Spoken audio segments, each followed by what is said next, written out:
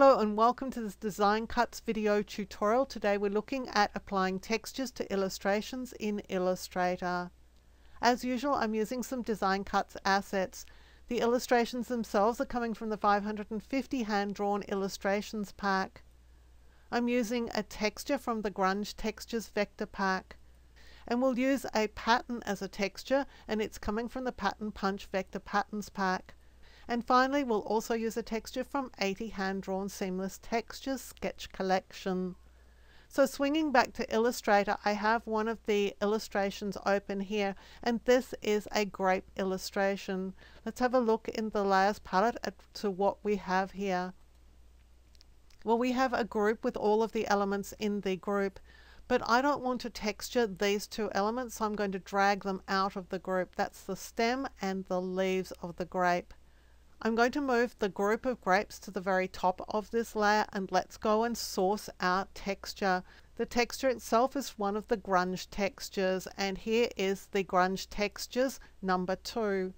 These textures are delivered as an Illustrator file, so there's no need to actually install them. You just want to grab the texture that you want. So if you hover over these textures, you can see that they're in groups, so they're very easy to select. This is the one I'll be using, so I'll click on it to select it and copy it using Edit Copy or some other method like Control or Command C. Let's swing back to our grapes, and I'll paste it in using Edit and then Paste or Control or Command V. I'll resize it by holding Shift and Alt on a PC, that's Shift Option on a Mac. I need this to be large enough to fit over the grapes. So let's return to the Layers palette, and we need a second copy of the grapes because we're going to sacrifice that using a clipping mask. So I'll drag and drop the grapes onto the new icon and then move them above the compound path that is our texture. Now we need to make this a compound path as well, so I'll select the top version of the grapes and choose Object, Compound Path, Make. And that turns the grapes into a compound path so that they can be used as a clipping mask. They'll be sacrificed in the process, so we won't see this grapes image again. I'll select both the grapes at the very top, the one we just made a compound path out of, and our texture layer. And with both of these selected, I'll choose Object, Clipping Mask, Make.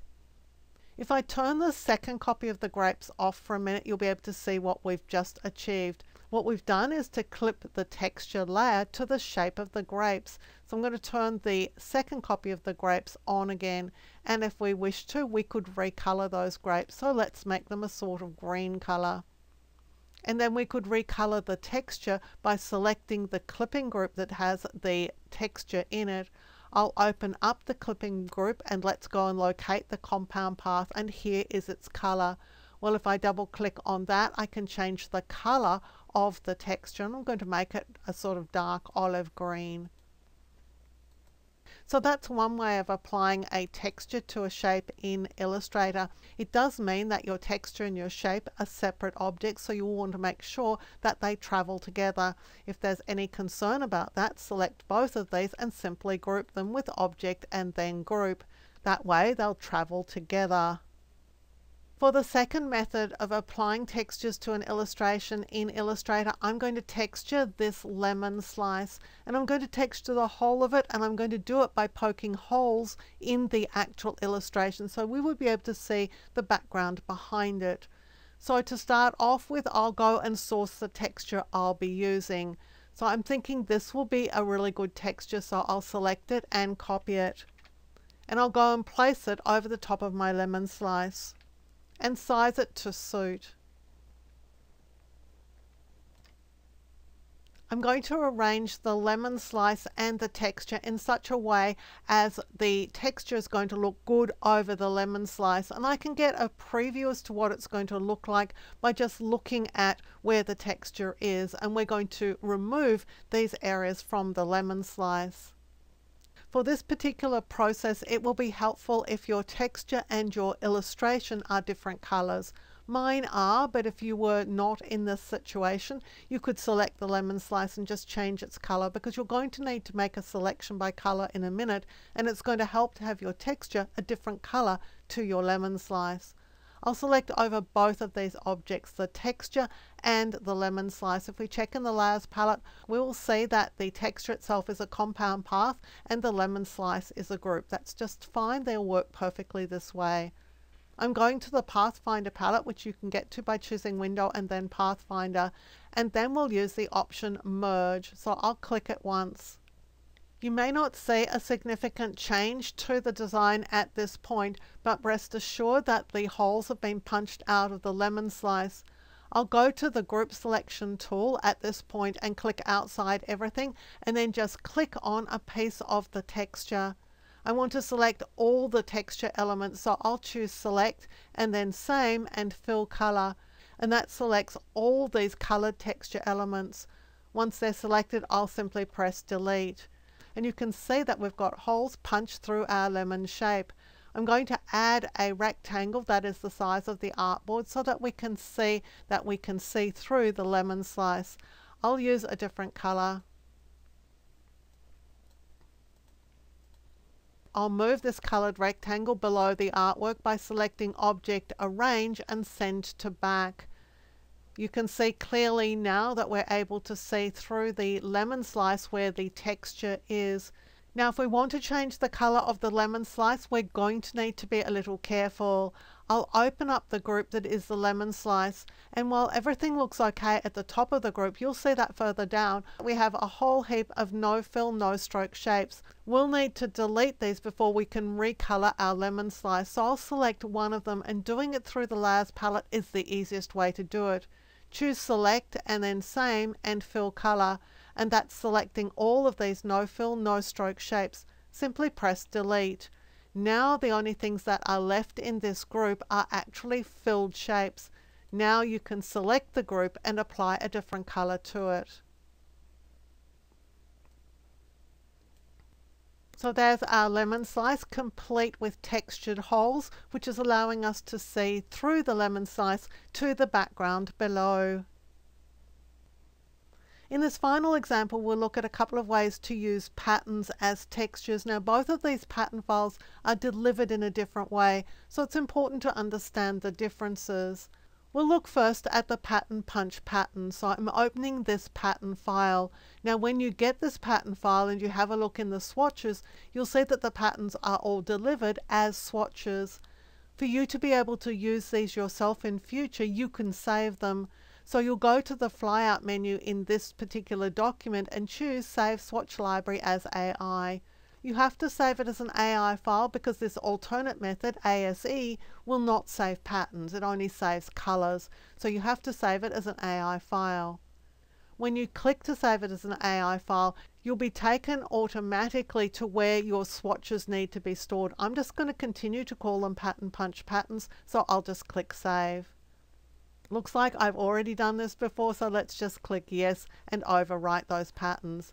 This means that in future we can use those pattern punch patterns at any time. Let me just close that file. When you need to use those patterns, you'll go to the Library button here in the Swatches panel and choose User Defined, and then you'll find your pattern punch patterns are in this list, or whatever you called that file will be in this list. If you click it, you can get access to these patterns. If you need to see them a little bit larger, I would suggest that you choose something like Large Thumbnail or Large List View. We're going to use one of these patterns to texture our pear here. But first, let's have a look and see what we've got inside this pear image, because it's been delivered as a group of objects. So I'm going to break the pear itself out of that group so that I can just focus on the body of the pear. I'm going to apply my pattern to this shape, so I can select any of the patterns here that were delivered in that file. So let me just go and choose one to use. I think this will be a good pattern. As soon as I click it to select it, if it's the one I want to use, I can just close this dialog, and you'll see that the pattern swatch itself has been added to my swatches palette. You can also resize these patterns by choosing Object and then Transform and Scale. You'll want to deselect transform objects because you don't want to change the pear itself. You just want to make the pattern larger or smaller. I'm going to make mine larger, so I'll make it 125%. or even a bit larger still, and click OK. So I now have my pear shape filled with a pattern. If I want to recolor the pattern, that's a very easy way to do this. You'll simply select the object that's filled with the pattern and go to the Recolor Artwork tool by clicking once here. The easiest way to recolor at this point is go to Edit and then simply drag this slider around to choose the color that you want to use for your pattern. When you've got the color you want, just click OK. You'll notice that your pattern swatch reappears in a recolored version, as well as, of course, the image itself being recolored appropriately. Not all patterns are delivered the same way as that previous pattern set, so let's have a look at the 80 hand-drawn seamless textures that are delivered in a different way. In this case, you'll just get a look at what the patterns look like in use, but they're not actually created as pattern swatches at this point. So what I'm going to do is just choose a pattern to use. So I'm liking this swirly one here, so I'll just select it and I'll copy it with Edit Copy. I'll go to my pear image and I'll paste it in with Edit Paste. Now I want to create this as a pattern, and it is a seamless repeating pattern, but I need to make it myself.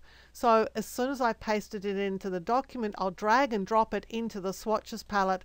That creates it as a pattern swatch. So I don't need this copy of it any longer. I'll press Delete. So this is now a pattern swatch that I can use. So I'll select a different object. I'm going to this time apply the pattern to the leaf. So I'll select the leaf and I'll click on the pattern to apply it to the leaf. And again, I want to shrink it this time. So I'll choose Object Transform Scale.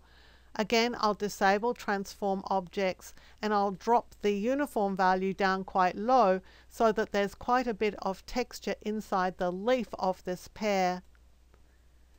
Now this time I want to add a color as well to the leaf. So I'm going to select the leaf and I'll choose the Appearance panel, which you can get to, of course, by choosing Window and then Appearance. This is the fill here. So this is the texture pattern fill. I want to add a color as well. So I'll click here on Add New Fill. The fill is duplicated here, so I've got a second version of the fill. I'm going to select the one at the bottom because that will be underneath the existing pattern, and I'll fill it with a color by clicking the drop down list here and just choosing a color to use. So I'll use a sort of green color. So here I have a pattern fill on top of a color, and the nice thing about this method is that the pattern and the color are all embedded in the same object. So if you move the leaf, everything's going to move. You could also use a gradient. So instead of this flat color, I'm going to apply a gradient to my leaf. So I'll click here on Gradient. I'll double click here to change the colors in my gradient. So I'm going to make it vary from a sort of yellow to a green. And I can pick the point where the transition takes place by just adjusting this slider here. And we could of course make it a radial gradient if we wish to do so. At this point, let's have a look and see how we would recolor this object. So I'm going to select the entire path so that when I click the Recolor Artwork dialog, everything is opened and every color is accessible. I want to change the black, so I'll double click here and I'll choose a different color for my black. So I'm going to use a sort of olive green and I'll click OK and then OK again. At the moment we have an olive green texture on top of our green gradient, but we can blend it should we wish to do so. So with my leaf shape selected, I'm going to work out what I've got where. The top object here is the pattern itself, and the bottom object of course is our gradient fill. Well, each of these entries, the stroke and each of the fill, have their own opacity and blend modes. So I'm going to target the settings for the pattern itself and click on opacity to get access to not only the opacity but also a means of blending the pattern in with the gradient below. So I'm going to choose something like overlay, that would be an option, or in this case perhaps color burn, and that blends the texture into the leaf color underneath to that gradient fill. So be aware that you can combine pattern style textures with blend modes as well within shapes in Illustrator. As a reminder, there's another method for applying textures to illustrations in Illustrator, and the link to that video is in the description below. I hope that you've enjoyed learning these Illustrator texture techniques.